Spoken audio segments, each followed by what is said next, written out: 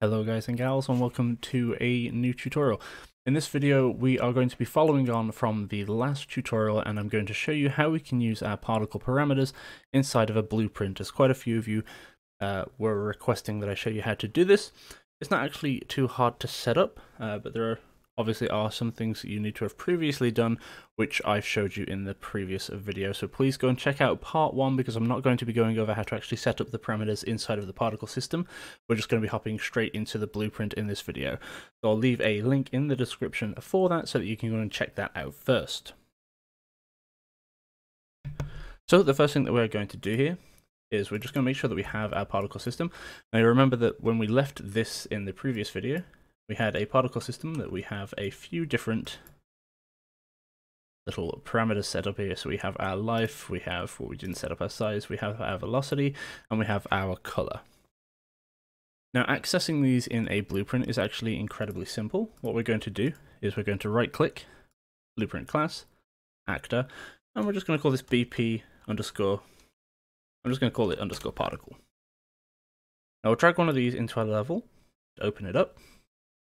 And once it's open, we'll add a component, and this will be a particle system. And we will drag in our p underscore parameter from the previous video and drop that into the template. And now you can see in our world, if we just get rid of the previous particle system, that our blueprint here has our particle in it.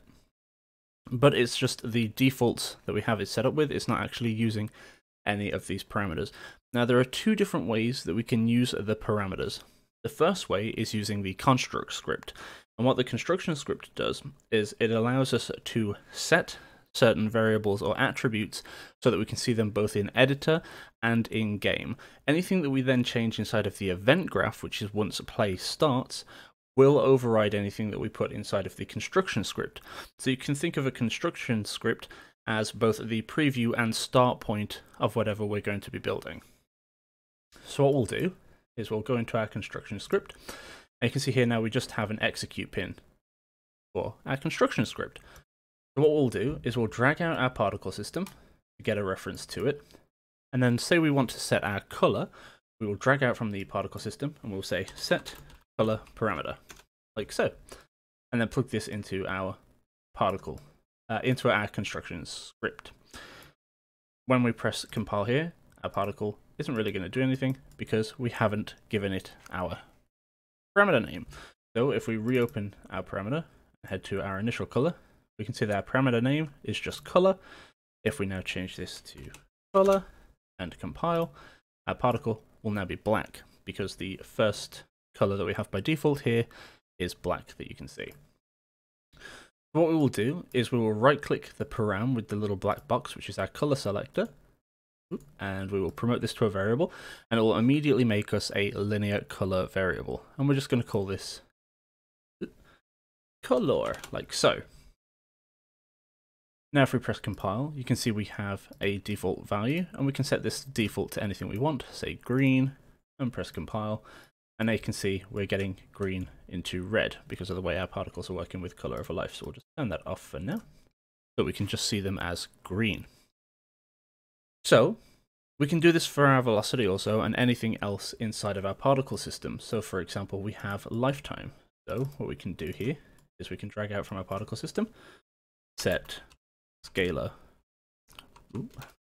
scalar set particle parameter. Let's see, which one do we want? We want a float parameter, like so. Plug this in. We will call this life. Again, right click and promote this to a variable to create the correct kind of variable for us.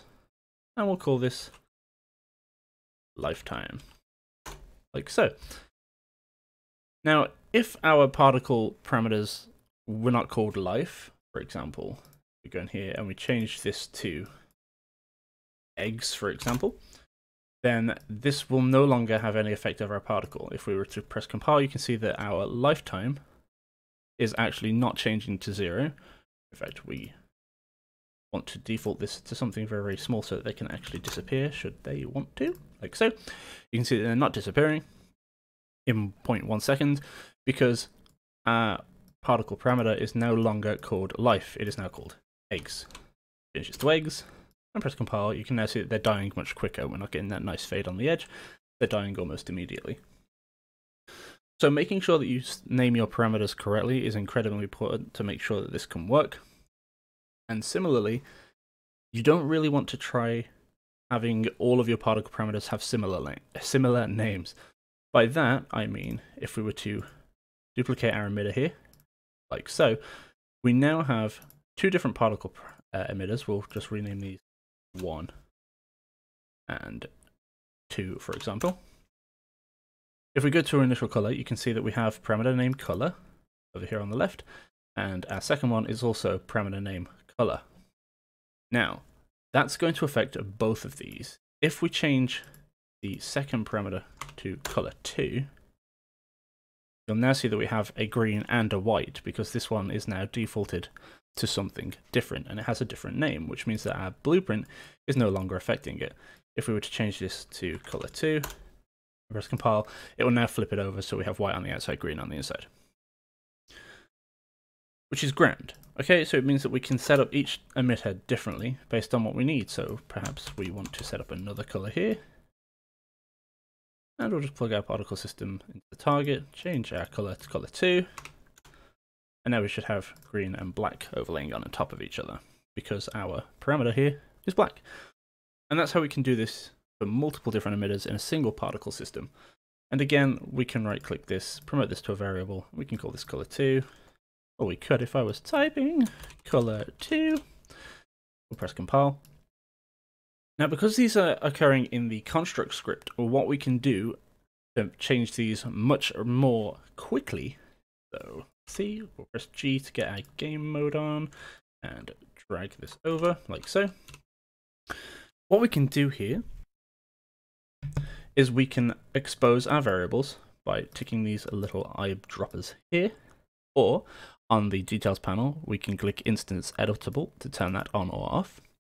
We'll press compile, and what this will mean is we can choose either of our blueprints or particle systems, and we can change their colors independently of one another, because we're doing this in the construct script, which means that we can see this in real time rather than having to press play. Now, we can do this in the regular graph. So if we were to head over to our event graph, where we'd put most of our logic normally, we can say on begin play, we can change some stuff. So we'll drag out our particle system, and we'll say particle system set color parameter, parameter name color. We'll plug this in. And now what we can do is we can give this its own variable, which we will call begin color.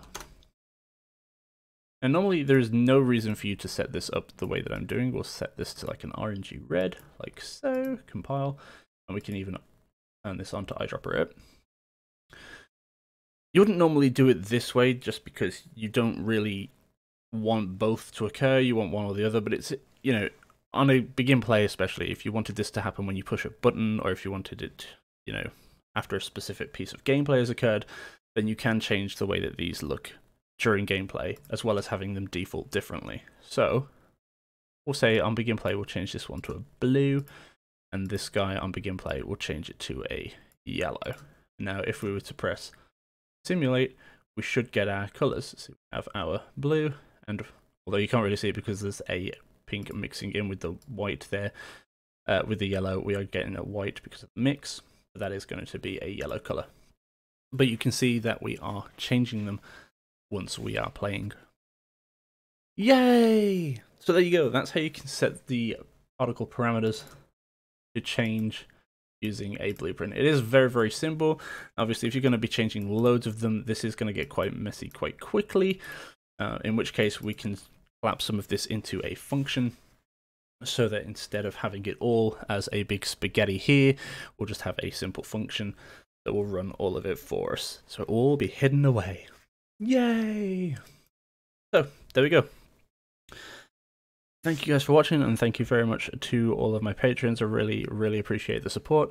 You can find links to the Patreon and my Discord and my Twitter in the description below. There we are. Thank you very much for watching. I'll see you guys next time. Bye bye.